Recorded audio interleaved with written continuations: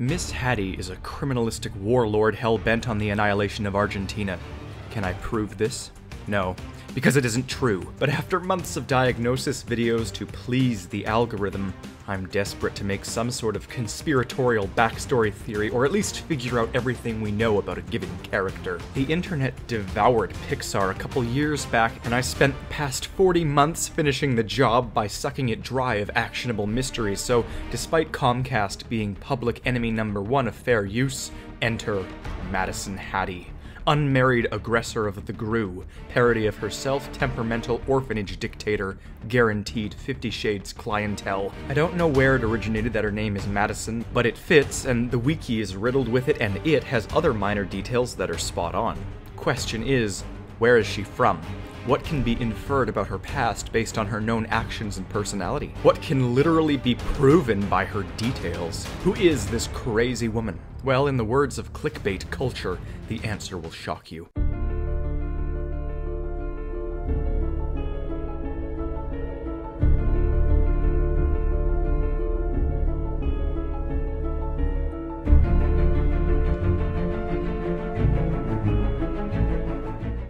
Hello, I'm the Theorizer, and Mad Hattie over here has been my back burner focus for around a year and a half. Why? Because ever since my shocking Despicable Me timeline theory, I've been out to prove Illumination's intelligent story design. What do we know about Maddie Hattie? We'll figure out most of the answers on our way, but here's a checklist of questions. Where is she from? Why is she mean? Why does she run an orphanage? Why does she sell cookies? But finally, mystery #1 may not be so obvious. Why is she so inexplicably infatuated by GRU's Spanish? Yes, when he goes to adopt the girls. Here's how it went down. He says she's beautiful and asks if she speaks Spanish. She stares at him with displeasure and says, "Do I look like I speak Spanish?" He then calls her face a donkey, but in very exotic Spanish, so she doesn't understand what he's saying. And despite her stone-faced previous response to her awareness of Spanish, and despite her non-reaction to him calling her beautiful in English, this mix somehow works, implying to her that she's beautiful in Spanish. This turns around her attitude completely, and it shows that she's as vicious as she is because society has treated her poorly. She wants to be loved in a meaningful or unique way. Perhaps she was bullied, never loved, perhaps she just cannot have children, or sadly herself was never adopted if she was an orphan. It explains everything about her attitude and her 180 shift in the moment. She falls for GRU until later when she learns exactly what he said. Point is, she's infatuated because of her shortcomings and from never feeling properly loved, but she's got more mystery than she lets on, and this was explicitly confirmed to me when I merely paused and looked at her computer. I noticed the sticky note reminding her to book salsa lessons. What does this imply? And why does the Spanish beauty of all things get to her? Well, here's revelation #1 about the lore of this situation. It means she does, in fact, have a fascination with the exotic nature of Mexican/Spanish ethnic culture, hence her not-so-subtle infatuation. Check. But now, let's go a little deeper with the salsa. I feel there is more. For example, did GRU know? Did he hack her? How'd he know she'd respond to Spanish? Or did he just intuit that sort of thing in the moment? Probably a coincidence. This was all very intriguing when I found and pieced the puzzle, and it pushed me to the point where I dug much deeper. I looked up salsa dancing, and immediately, something felt familiar. I recalled it from somewhere else. This happened in the Despicable movies elsewhere. A large mass of a human dancing and twirling around, at which point...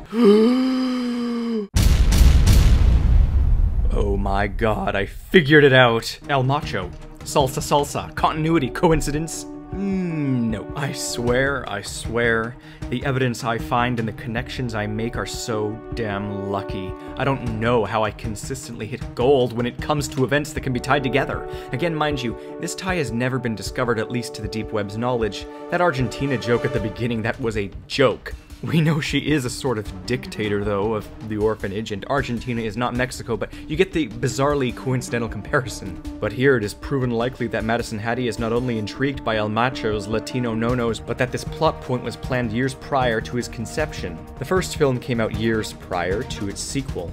What does this mean? It means, again, Illumination has continuity. It means Miss Hattie and El Macho most likely know each other, given El Macho being the most epic salsa dancer this side of the non-country they live in. He teaches this dance, and based off of both of their BMIs, it is clear that this branch of salsa is designed for their hefty weights. She has a crush on Eduardo. Gru infatuated her as an unwitting proxy to her Mexican dance instructor.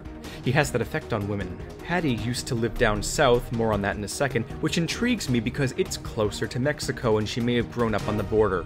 Maybe Hattie has some sort of infatuation with his villainous side? I was even compelled to peg her as the little girl from the burglar family in Minions, but that doesn't work at all in any way. We got the basics, let's re-evaluate. We need a little more profiling information before we determine if she's dating El Macho. Bold statement. Then again, so was the Argentinian dominatrix meme. So, detracting and going back to her earlier life, is it true that she too was an orphan? Perhaps from this very orphanage. What exactly is her reason for hosting this home for girls? Well, there's one crucial bit of counter-evidence that proves her southern heritage. Her accent is inconsistent with the rest of the town. It is southern, and hence she moved here from elsewhere in the States. Childhood check. Where is here? The despicable town? Well, the phone numbers are sort of random, so we can't be sure, and the general theme varies scene to scene anyways, but it is trying to keep with the Californian theme. It's not the South, that much is abundantly clear. So she did not just grow up in this girl's home and begin to run it with age. That said, if her ownership of this orphanage has a distinct reason, that remaining reason could be that she felt the need to protect and raise large amounts of children. Again, this could have been caused by many things, such as losing a child or the inability to have children, and thus she intends to live vicariously, or at least she did it first. Now the stress is to her detriment and she's learnt she does not enjoy raising large amounts of children. It's a devastating reality, but it could be possible she had a fiancé or some sort of pre-Mrs. love interest with whom life crumbled at the least apt moment possible.